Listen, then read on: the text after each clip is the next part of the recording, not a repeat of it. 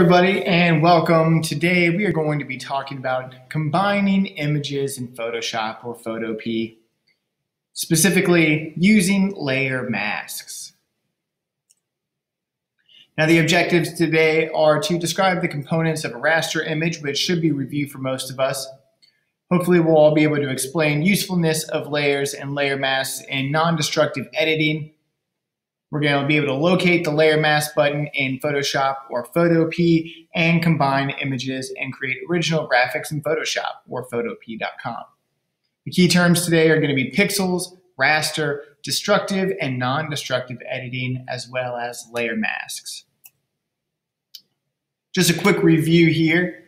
As we can see, we have our menu bar right up here. So when we think about our menu bar, how do we find different aspects of our menu? We can find them up here at the top. We also have our options bar, which is right below that.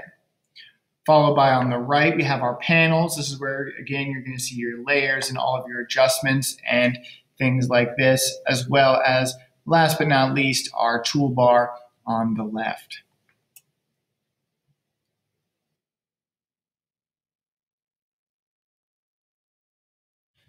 Now again, if we look at our layers panel here, we can see that we have our eyeballs that we can click to make the layer either visible or not visible. We have our lock, so once we get things in certain places, we can then lock them. And then we also have, again, down at the bottom here, our new layer. So if we want to make a new layer here, just like we did in our Build-A-Burger, we just simply click our new layer icon.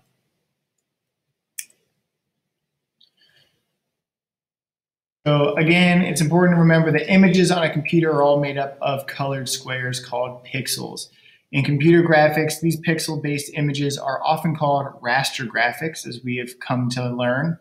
And when you are editing images in Photoshop or Photopea.com, you're editing the percent change in pixels. So again, Photoshop is a raster-based editing software that is dealing with pixels.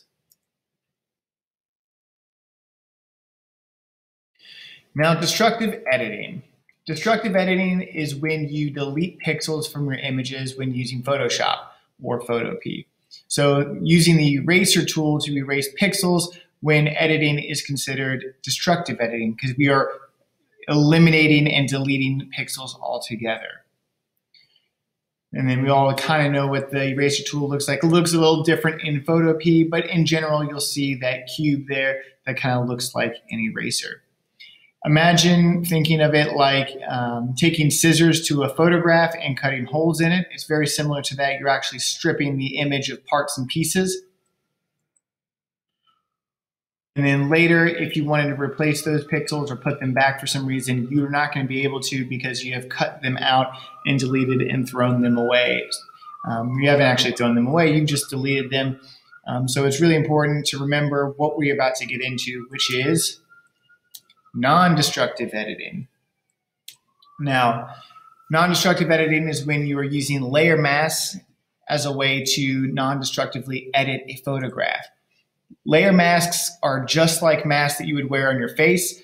Think of them as hiding parts of your face while revealing others. So think about the eye holes in the mask so you're able to see.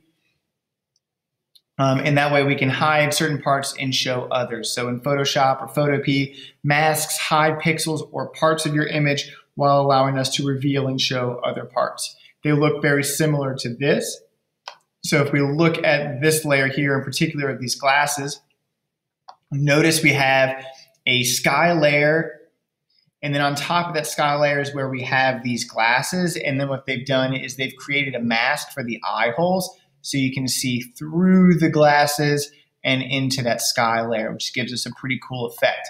And this one's done similarly, but it's a gradient instead. So we can see it's giving us partial see-through on the right side, and then it goes all the way to not being see-through on the left here. Now notice how we are playing with stacking these images up in these layers that we've been working with. And that way you can always go back, you can delete this mask here, and always go back to your original image. Same thing with this one here. If you wanted to show more or less of this, or if you wanted to undo it, you could because you're not actually cutting holes in your image to begin with. Now, creating layer masks. Layer masks layer masks use the layer mask button, which is right down here. It is always going to look like a rectangle with a hole in it. So again, I have that pulled up right here. It's a rectangle with a hole in the center. It can be found in the layer panel or the panels bar on the right-hand screen at the bottom. So remember, we have our little post-it note for our new layer. You can find that on that same section over on the left, where it's going to have that rectangle with the hole in it or the circle inside. And then essentially what you'll do is you're going to be using the brush tool or certain selection tools to paint or select black colors to hide or show pixels. And something that's going to be important to remember here is white reveals and black conceals. So when we want to show something, we are going to use a white brush, and then we want to conceal something, we'll use a black brush. But we're going to get into that in just a moment.